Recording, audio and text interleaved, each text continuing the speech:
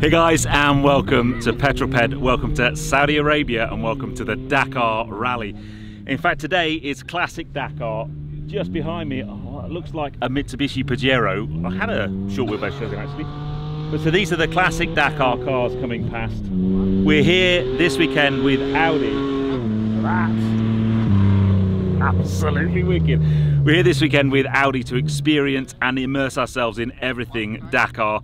We're going to get to be able to drive an adapted Q5. Today is all about Classic Dakar, but then this evening we're going over to the bivouac to have a look around the Team Audi garage and their incredible Dakar car. Hopefully get to meet some of the drivers, and then tomorrow we're actually going to go and watch the final stage and the podium ceremony. This should be a good one.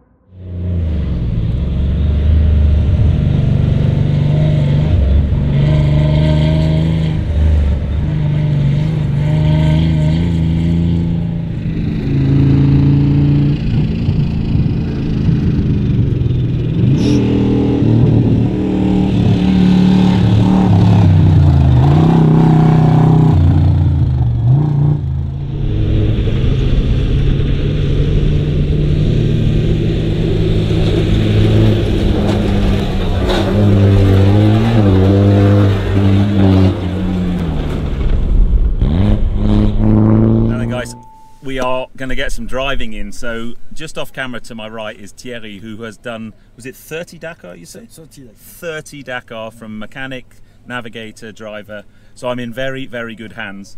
There's 4 adapted Audi Q5s. Joe's just next to me. We've got Paul from Love Cars and Harry Metcalf behind him, so really cool.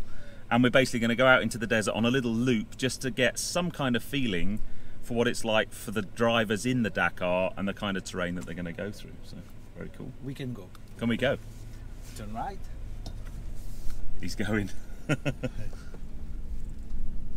right. Right more. Turn large curve. Yeah. Left curve. Round that way. You cut more. Yeah. More. Yeah. And more. Yeah. More. Yeah. And turn left. Now gas. Gas. Yes. Good. Ah, yeah. And like this. Wicked. Absolutely wicked. You can go speed, yes, if you want. Or no. Yeah, I'll go as fast as you let me. So I guess the first thing, guys, when the guys in the Dakar, the speed that they're covering this kind of ground is unbelievable. There's a whole range of different types of vehicles, from the Audi Q5 that we're here to kind of have a look at, but there's trucks and bikes and all kinds of things.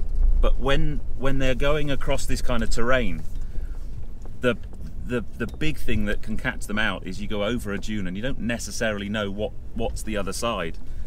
The other thing is they're navigating on a road book. So we had a bit of a briefing this morning on what that road book looks like. And they basically go from waypoint to waypoint using a combination of navigation techniques. And it's just an immensely complex challenge. I think the guys that really take it for me are the guys on the bikes, because their road book is on a little roll of paper. And they have to navigate whilst they're riding their bike along. And they're just unbelievable. Absolutely unbelievable. I don't know, there's a British guy who, I think on the 3rd stage, fell off his bike with 100 k's to go, thought he broke his collarbone, Continue. Carried on, and then when he got there he dislocated his collarbone, and he still kept going. He's still in the rally.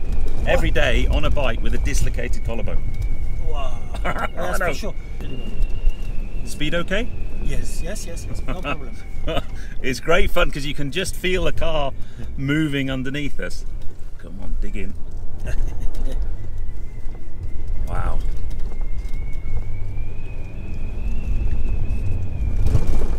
I've got Joe behind me, he'll be trying to keep up. You see, now we're up to speed. It's just, you can kind of, it's just fantastic to feel the car moving. A little bit of oppo there.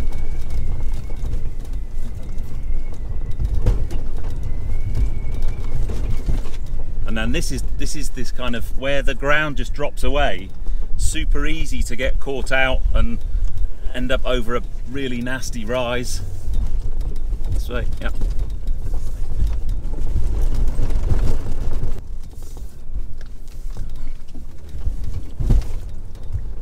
Gotta say, this Q5 is dealing with this brilliantly.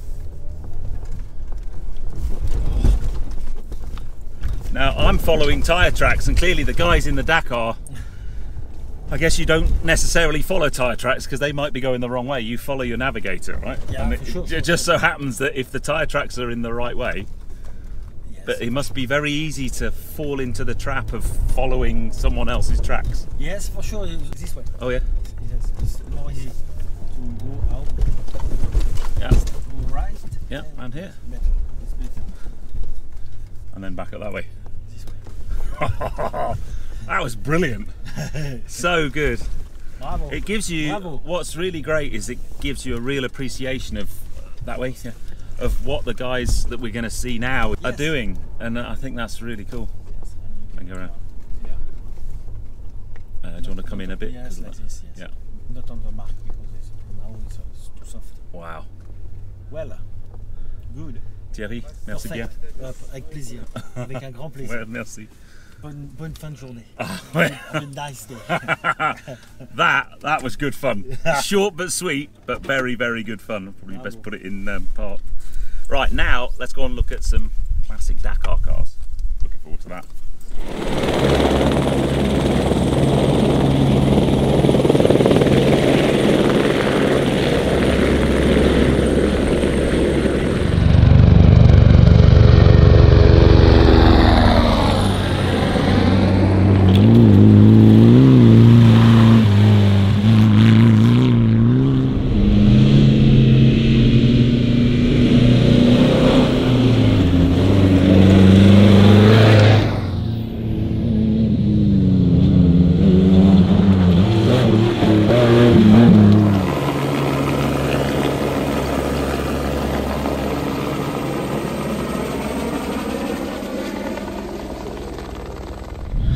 Hold on a minute, this isn't the plan. You come all the way to Saudi Arabia and it starts raining.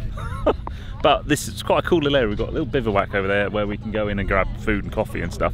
Now we've been up since, well, I think we left the hotel at 6. I've been up since about 4:15 and it's only 11:45 and I'm hanging already.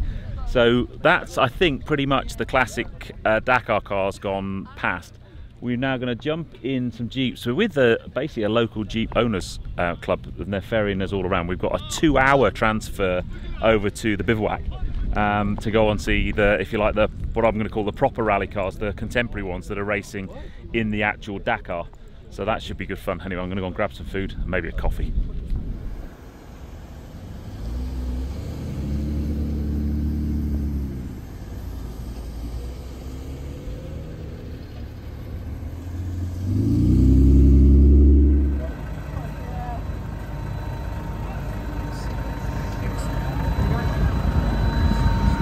Wow, here it is.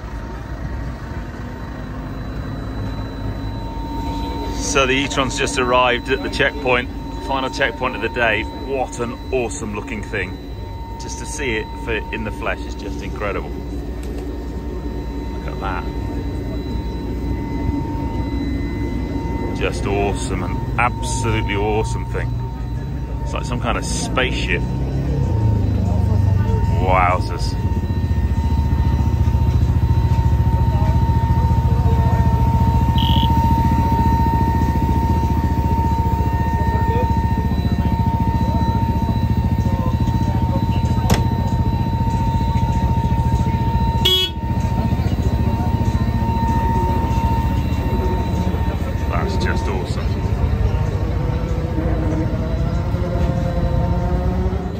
Wow, we've literally only just arrived at the bivouac. How cool is that, mate? So cool. That is just the best thing ever. Yeah. Wicked. We're getting ushered on.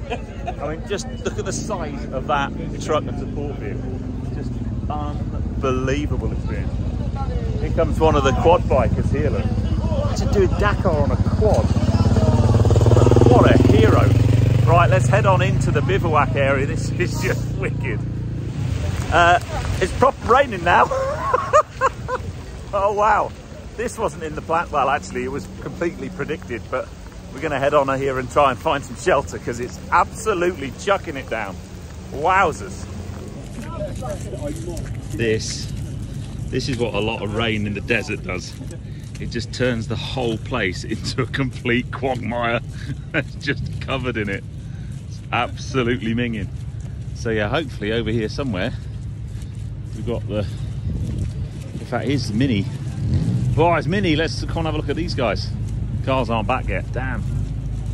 Wow, we've just attended a briefing in that truck just talking about the RS Q e-tron. It's an absolutely incredible bit of engineering. Hopefully we'll get a chance to walk around the car in a little while. It just literally, there's only one car left, unfortunately, out of the three, and it's not long been back at service, so they've got all the bodywork off the back, and hopefully we'll be able to have a look under the skin.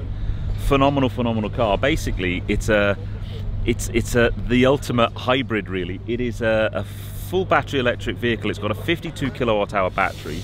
It's got two Formula E motors, one on each axle. And then it's got a German touring car DTM petrol TFSI engine that's basically running as a generator. So while it's driving along, the engine's running at a constant RPM, charging the battery pack at 200 kilowatts, and then the motors are drawing their power from the battery pack. So it's driving as an electric vehicle, but it's being charged constantly by a petrol engine. Really, really interesting. And talking to the technical team, it's using less fuel than the equivalent Toyota, for example, the class-winning car. But yeah, really, really interesting. So this is pretty special access. So all the rear cowling's off. You can kind of see to the rear of the car. You can see the motor just in there, and then you just wander around, try and poke the camera in, and have a look on the inside. It's really compact in there. Got all the nav screens. Really, really interesting. And around the front, again, you've got the front axles. It's the articulation and suspension at the front of the car. And you can see the motor on that front axle. And walking all the way around here, just an absolutely awesome thing. Now, before it goes dark, it's actually started to rain again. I had to come over and have a look at the Minis. Being a Mini guy, this is about as far from a Mini as you could possibly get, though. These things look absolutely awesome. It's kind of just pop the camera. This one's in service. What a thing. I mean, you just look at what I love about these Dakar cars is just the suspension and axle articulation, the shocks and the travel on the suspension. Look at that. Absolutely cool. Probably the only bit that's anything like a Mini Countryman is the headlamps at the back. Amazing, absolutely amazing. Love the spare tyre storage just here.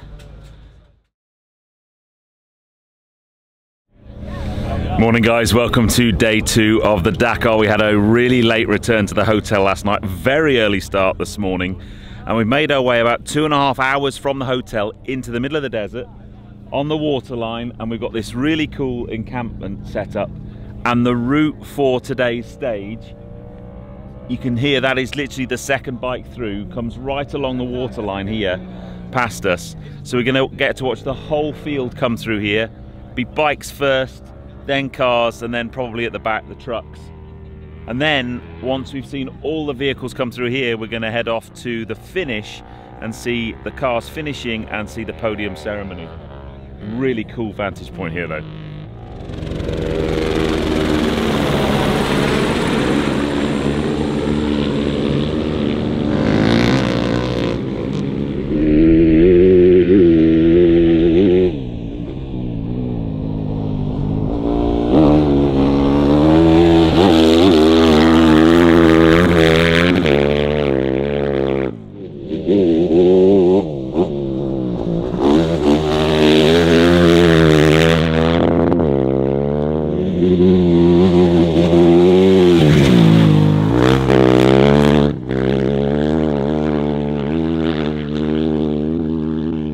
So we wandered out away from the camp a bit to try and get a bit closer to the action.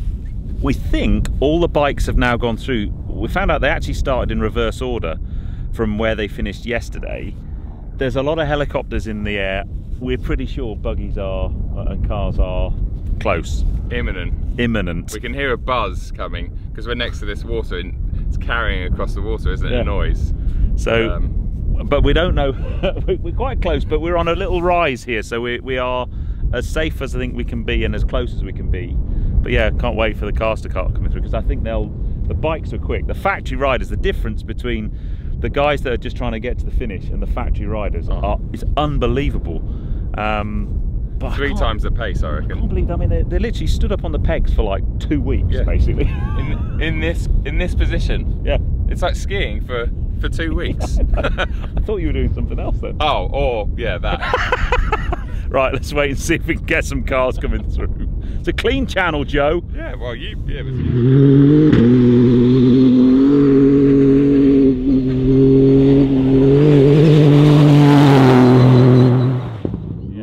Oh my god. First car through.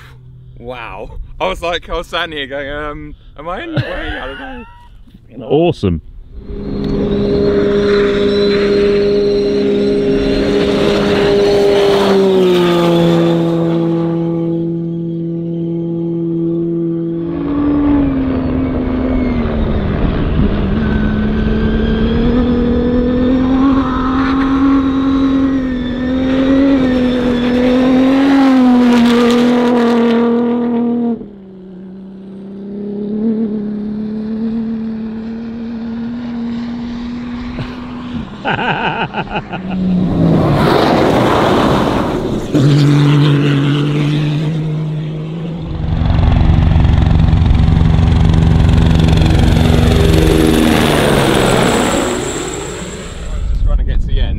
Factory rider comes through on the back wheel all the way, and it's just like awesome. Yeah, the first bikes were steady, and I thought, well, surely no, that can't be right, Yeah. And then that one with the helicopter, he was absolutely on it. He went past 2 guys outside there, literally just wheeling the whole way. It was unbelievable. Oh, did he? Absolutely amazing. Yeah. How do they?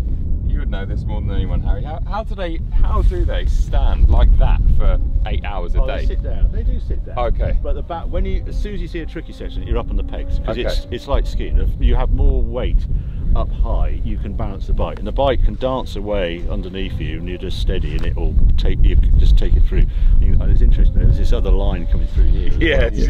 Because they don't like mud. I mean, if you go on Dakar, the last thing you expect is a Welsh rally stage like that. They don't like it, but the cars are all right. Yeah. What have we got now? I think it's the Toyotas, isn't it? Because they sing, don't they? Absolutely. Absolutely amazing.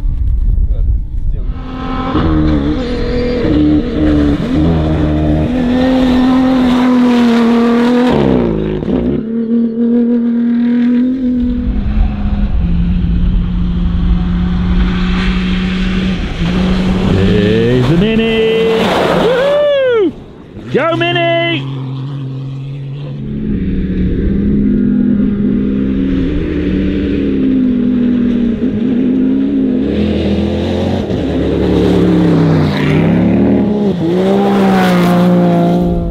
So we've got Harry spotting for us with his super powerful binoculars, and then down this way all the cars are coming.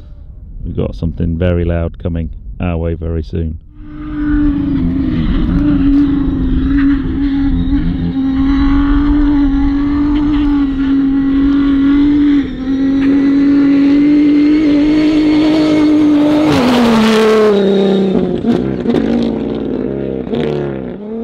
Are we going to go back yet?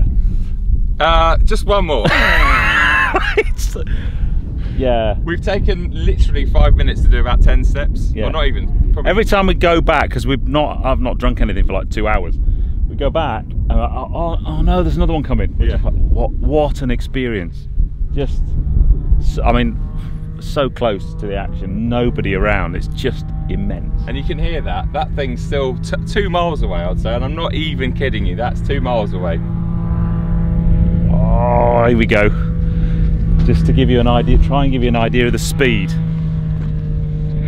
And these are they're like Can-Ams or Polaris buggies, that type of thing. So the big kind of factory teams, they've all gone through now. But still, you can hear them, they're on full gas.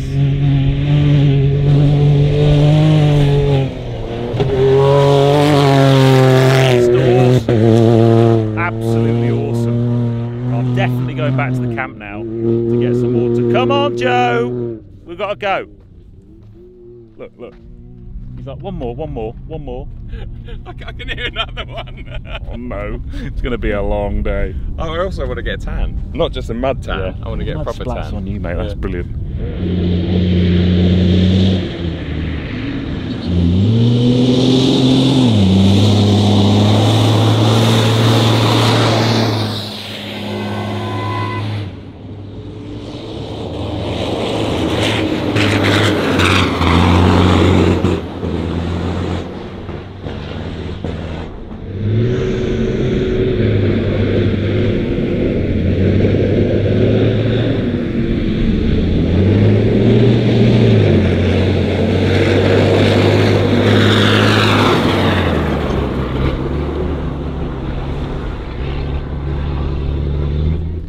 Well, that was worth it. What? I mean, the bikes came through this morning and I'm like, oh my God. Yeah. Right. Then the really quick cars, the Audi and the Toyota and stuff, they came through and you're like, all right, okay. The little Can-Ams and Razors are quick, but the trucks, just unreal, aren't they? I mean, the way they cover ground, the way they take completely different lines to everything else because they don't need to take any lines. they just smooth out. I mean, we were nearly back at the camp and then we heard the truck, oh, ran all the way back. Yeah. Wow, that was the coolest thing.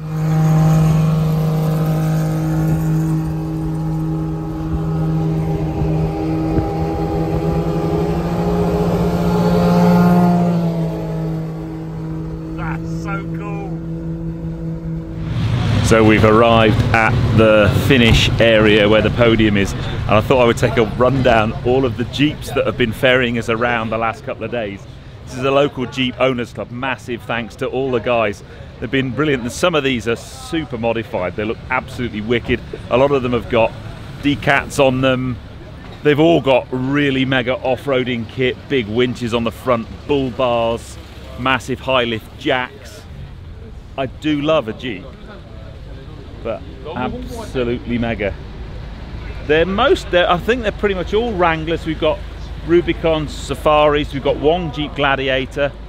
It's really, really cool. So the next thing we're going to do is head on into the main area. It was so cool driving over here because we actually had a couple of the Dakar buggies, the little sort of Can-Am buggies come past. So very, very cool. But that's a lineup of Jeeps. Oh man, the atmosphere here is amazing. You've got all the cars lined up here, and over here we've got the Audi. Let's go over there and have a look. So cool. Try not to get run over. There it is. Absolutely amazing. So cool. Just to get so close to the cars.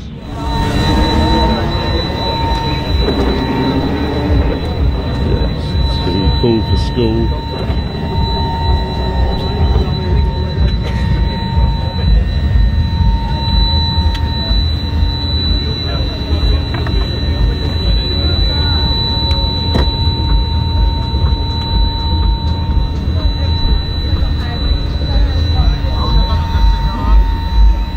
Take a look inside here while we can. It's so cramped and so tight in here. The guys came second on the stage today, but it really is, there's just no space in there at all down in the pedal box.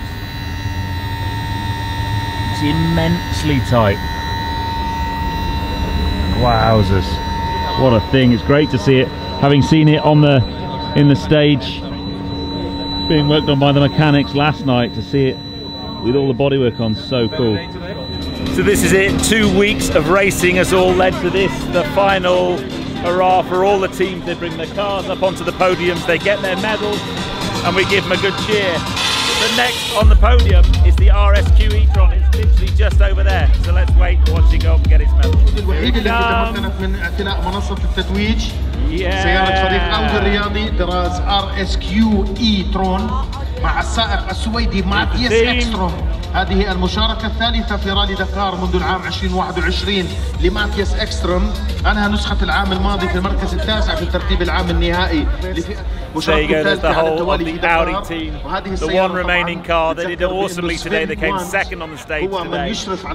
They'll be back next year, but I'm going to draw this video to a close right here. I need to say a massive thank you to Audi UK for inviting me out here to experience my first Dakar. An unbelievable experience, just amazing. Looking forward but I'm going to leave you we have with Team Audi.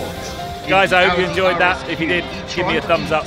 Comments below are always welcome. And if you haven't done so already, please subscribe to Petrol Ped for plenty more content to come. And I'll see you on the next film. You take care, guys. Drive safe. Team Audi, yeah!